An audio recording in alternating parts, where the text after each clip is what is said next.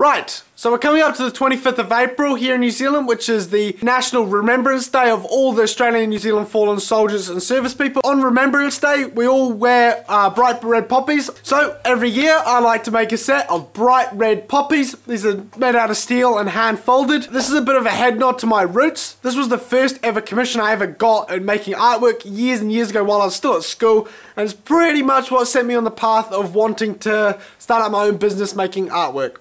So it's quite close to home here for both being ANZAC Day as well as this is one of my first ever pieces that I, sold. Anyway, let's crack on with it.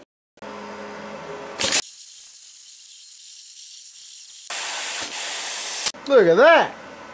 Looks fantastic. Let's run out another 15, I guess. Woo! Right, so we'll get up the 15 blanks now. I do like to run a pinch to hot. That gives you just a bit of slow speed dross. It's not bad. You hit it with the wire wheel, comes straight off. I like to do two processes.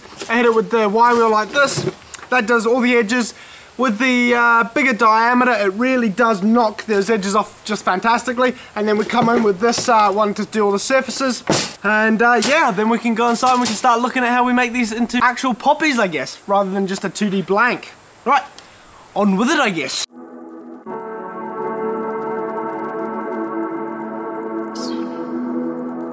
Right, we're going to add a little bit of spice here. We're going to punch them with numbering from obviously 1 to 15. It's not like they need any more customization. They're all going to be hand folded differently, but why not? Just a little bit of extra, you know?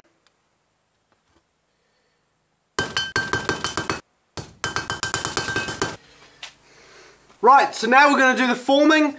I like to do the main bit on the sandbag with a rubber-headed hammer. You've obviously got other hammers you can use, but the hammer that comes with the sandbag is too hard, leaves a bit of scalloping. So rubber-headed hammer is what I like to use. You want to form like a nice bowl shape. Then you want to create a bit of overlapping and then curling of the edges of the petals. Now I like to do that in the vise with a plank of quilla just clamped in there. Just gives you like a hard edge that won't leave any machine marks, and so you can just get that nice curving edge. Then we come back and then we go over with the pliers. Now the pliers do just the little curling edges and then all these little tears and feely edges, and honestly this last little thing is what brings these completely to life, at least in my opinion. It turns them into quite beautiful things from just little plates of steel. Right, let's crack on with it.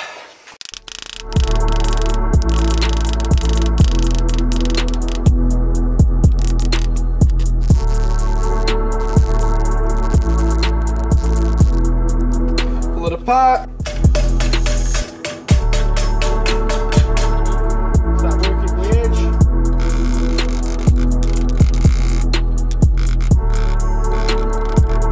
edge. Mangled, but we're getting those nice edges, so back to the sandbag.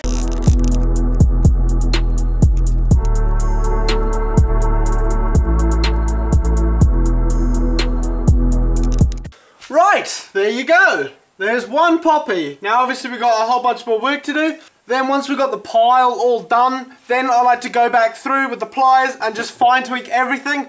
I usually start getting a bit of a pattern that I want to do with each bunch. And so this 15, I might want them to be really all tight or really quite relaxed and fresh and new. Anyway, I'll see you in a day or two when I've folded the rest of them. Alright, I guess I'll struggle on. We're just cutting up the rods that hold the poppies off the ground. So I like to go for about 1 meter long. You usually stick it in the ground to 300 mil, and then with the top edge bent over at 45, you end up with about a 600 mil high poppy. This gets it right out the garden, so it's still very visible, but it's short enough that it retains enough rigidity so they don't knock each other or anything while it's windy. So keeping that in mind, we will cut these up and bend them and get ready for welding, I guess.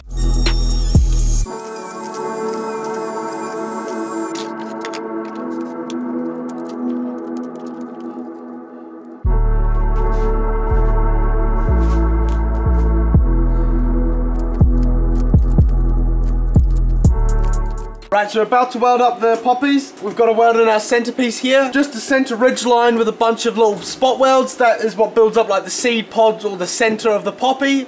Honestly, it looks so nice when you do it, but when you weld it, it looks a bit rough.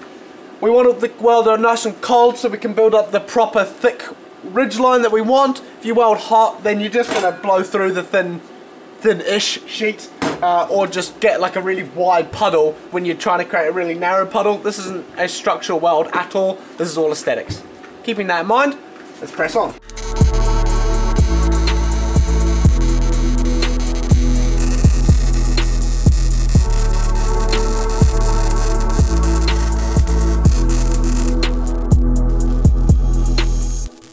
Right, so we've got the poppies all looking good. We've now got to clean the back up, so we're just going to smack that down with the wire, flap disc and then a wire wheel just to blend it out before we weld the rod on. Obviously, if we've got the rod on, then we're not going to be able to do this, so something to do now.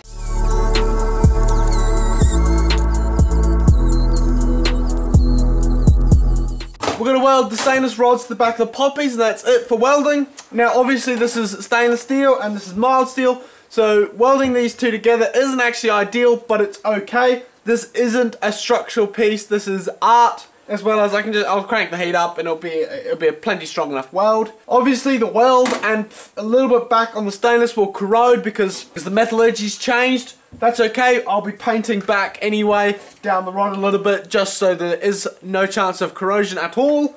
And yeah, hope that's enough of an explanation of what I'm doing. I'm just joining everything together, I guess. Imagine that. Just imagine connecting this up to like the arc welder and having this the negative and this like the positive, and then, you know. There's an idea to test out, isn't it? Right. Let's crack on.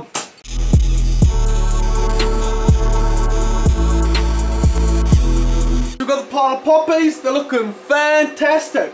We now need to go around with the wire wheel, clean off all splatter, slag, anything, and then make sure there's not a single speck of rust. Then we can start putting a bit of colour on these, and whoo! Boy, they'll start looking pretty beautiful. Right, so I've got the poppy set up in a painting booth. It's just a gazebo. I could have them in the shed, but I know I'd get dust on them, metal dust or any dust, and it would ruin the paint job. So I'm trying to get the highest quality paint job I can, and so I've removed all those external factors and got them in a paint booth. Now, obviously being in a paint booth is quite a confined space, so I've got my industrial fan here. That's what I use in the shed when I'm moving air, when I'm plasma cutting, just so there's no toxic fumes, etc. in the shed. So I'll have that in here to give myself ventilation. Obviously I'll have a respirator on with the correct filters for epoxy paint. Unfortunately, this also means that you won't be able to beam here. I don't particularly want a grey camera, so for now I shall continue, and I guess you'll see the result of these. Nevertheless, on with it. Right, so last time you saw me I was all chipper and painting all these poppies in the gazebo, and yeah, shortly after finishing painting, the gazebo blew down and ruined them all. So stripped them back and then had to repaint them all. Now I'm really happy with how they look. The top coat, got two top coats on them, and they're looking pretty fresh, if I've got to admit, looking pretty good. So pretty happy there. Obviously the last thing I'm going to do is paint the center black. Poppy has got black seeds with red petals, so just go do that and they'll be finished. So I'm really happy with how they're looking, and I'll be really happy once the black's done, because I know it's really what does that last little bit that transforms them into, you know, a bit more realism. So cool, let's crack on. And if you're thinking to yourself, oh, I'm so funny, he looks like an orange road cone, or wow, I can't see him because he's wearing orange camo. Yes, you're so funny. I haven't heard that joke countless times. Anyway, I'll press on. Right, got the poppy, got ourselves a black epoxy.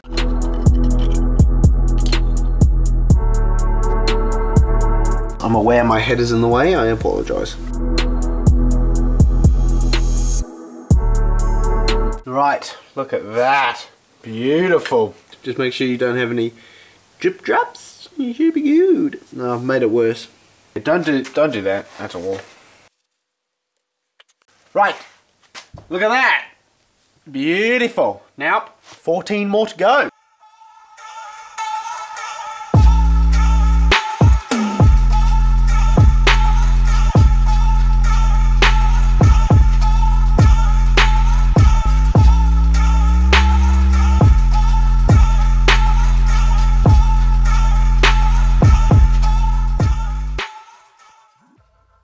Right, so when it comes to placing the poppies in the ground, there's actually a few things you need to consider.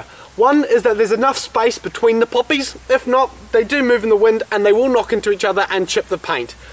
You don't want that, obviously, because that will compromise the protective layer and they could rust. So making sure you've done enough of a gap, hold them by the base and press them firmly into the soil. Obviously you want to be pushing most of the way through the bottom hand hold. If you press by the top, you will buckle them. The other thing to consider is how far you press it into the ground. 200 to 300 mils is obviously plenty fine in my experience. The further you go in, the more rigid and less movement you'll get, so the less natural, but that might be the look you're going for. Now obviously with a 700 mil long rod, it's a bit of an open canvas.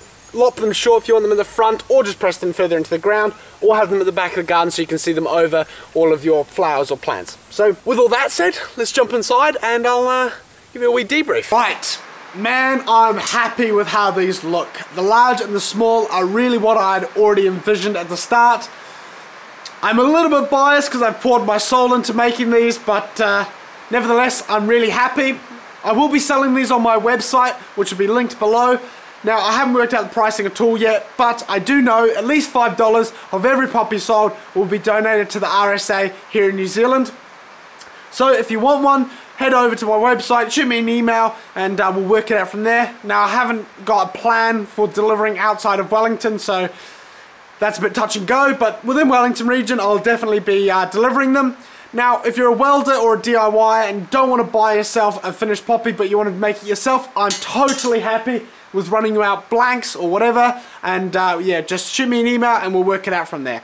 Now, apart from that, I hope that was a bit interesting how we snapshot into my business and how I run things here, but yeah, hope you enjoyed it. Thank you for your service, and I'll see you next time. Bye.